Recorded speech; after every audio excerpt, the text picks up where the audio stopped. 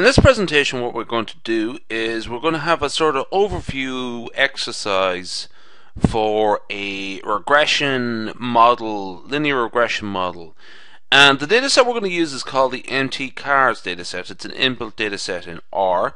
And first off, what we'll have a look at is we'll have an inspection of the dataset there, and we'll use the tail command to bring up the last 6 cases in the dataset. So there we have them there. There's 32 cases or 35 cases, I can't remember. Anyway, we have the last 6 cases there. We have miles per gallon, cylinder, DISP, displacement or something like that, HP, and so on. Now, so we're going to use this data set to fit a regression model of one variable on another. So what I'm going to do actually is not particularly an informative model from any engineering point of view, but just nice and simple, and one that a beginner can work with. So, simple linear regression exercise. In this exercise, fit a simple linear model. So that's one predictor variable and one response variable, or independent variable and dependent variable, or explanatory variable and response variable. Anyway, weight is WT. Weight is the independent variable or the predictor variable, and miles per gallon (mpg) is the response variable or dependent variable. And we're going to call this model fit1. Okay. So first off, let's attach the dataset mtcars. That's a data frame, and we're going to attach it. That means we can use all the variables and access all the columns directly without having to write everything out bit by bit. So essentially, just the point of attach is it just saves a lot of typing. Now, the command for fitting a linear model is simply lm, and we have the response variable, the dependent variable, miles per gallon, and that's explained, which is this tilde symbol here. So that's like a wiggly, squiggly hyphen. And if you're looking for that on your keyboard, well, my keyboard, it is just on the right hand side of the keyboard, just beside the return key, and it's on the same key as the hash symbol, the one you use for commenting. So it's that symbol there. So let's fit that model there. LM, miles per gallon, explained by weight. So if we just type in fit1, this is what we would get. This is the output we would get. LM formula is miles per gallon, explained by weight. Those are the regression coefficients there, intercept and slope. And for other regression coefficients, or regression models where you have more explanatory variables, you have more there. Let's go down here, and what we do here is actually look at a summary of fit1. This is always a very useful sort of exercise to look at the summary. So I'm just going to scroll down here now. There we go. Summary of fit1. Well, there's the call again. It's just a sort of a specification of the model that we've used. Here's some information about the residuals. Very important for other types of exercises. I'm not going to look at it here, but actually residuals are a very interesting part of looking at a model. And so, interesting, but I'm going to sort of skip over that and save that for another video. The coefficients, those are our regression coefficients there again. That's the intercept and slope coefficients. That's the intercept there, just doesn't have a name. But the slope for the weight variable, that's it there. Now these are the test statistics, standard errors, and p-values for each of the coefficients. So these are essentially how we would perform a test of significance for how important or how significant our estimates are. And so essentially we're looking at the p-value here at the end, okay, and those values there, and we'll interpret them. But as a sort of a little guide, essentially the more asterisks there, the more important, the more significant the estimate. So lots of asterisks there, 3 for each. Essentially these are very significant values. Okay, There's a little bit more information there about the model fit, residual standard error, multiple R squared, adjusted R squared, and the F statistic. Now, these are actually quite important, and they're actually so important that they are not even going to attempt cover them in a video like this. This is actually really interesting stuff if you are new to linear regression and statistics. These are really interesting things, but for the sake of brevity, I'm just going to leave it there and move on. Now what I'm going to do is actually go on to a multiple linear regression model.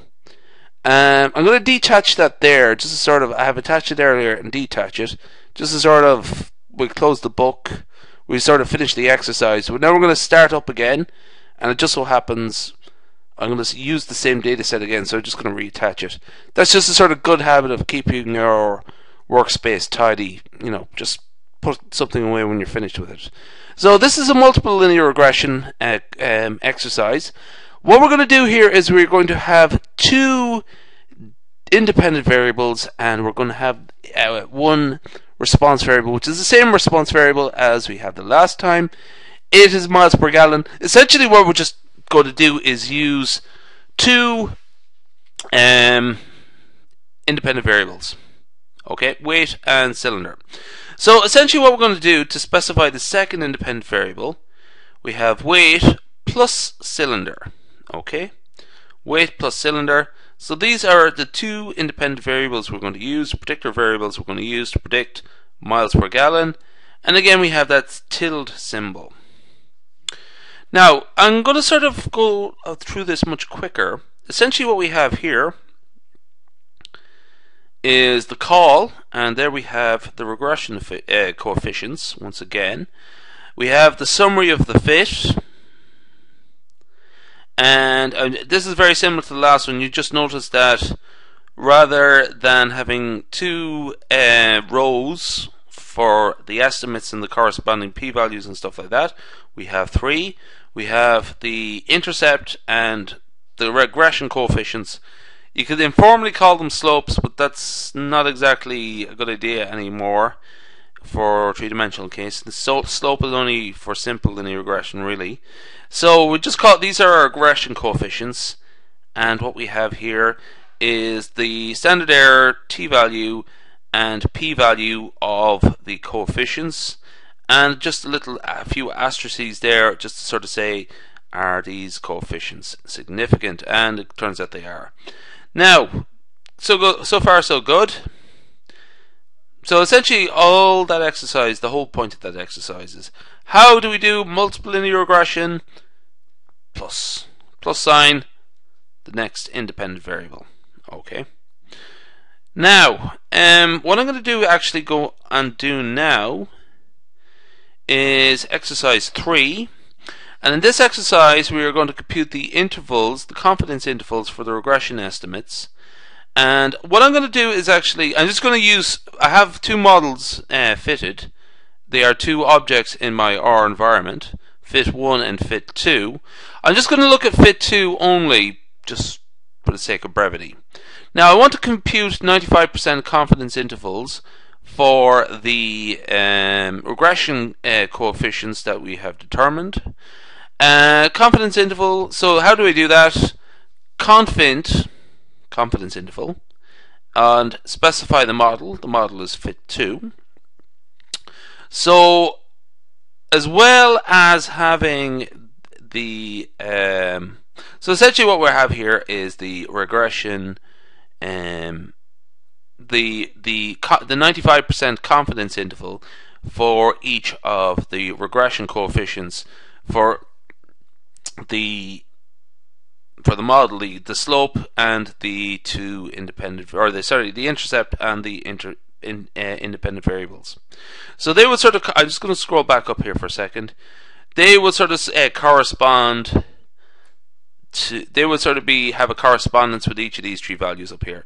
For example, this intercept 36.179 and 43.1938. That is the point estimate, and this is the corresponding interval estimate.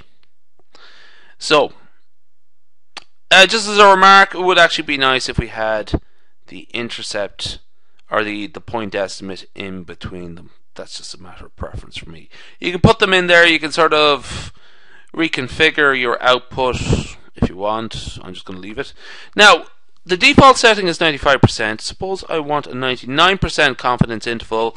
What will I do there? I just specify confidence level, conf.level equals 0.99, and that will give me the corresponding values there. Now, what has happened there is I think I have a slight typo there somewhere. Anyway, sorry, I think these values are actually wrong or something like that, but essentially that's how you do it. You just get slightly different values. Now, conf.level is 0.99. That's how you just specify different confidence level from 95%. Now, what we're going to do here is we're going to compute the Ikake information criterion for both of the models. So, essentially, which of the two models is the better fit? Which explains the response variable better? And essentially, the model with the lowest AIC value, Ikake information criterion, the one with the lowest value is considered the best model. Though that's not such a straightforward matter. You can actually read up on this more on Wikipedia or something like that and find that there's actually much more to it than that. But essentially how you go about doing it is to just specify the name of the model, the fitted model, fit 1 and fit 2, and the command is capital AIC, all capitals, capital A, capital I, capital C, simple as that. So we get a value here, 166, fit 2 is 156. So essentially what that tells me is that of the two models, fit 2 is preferable. Now just let's be clear about something. It doesn't tell me that fit 2 is bad or good.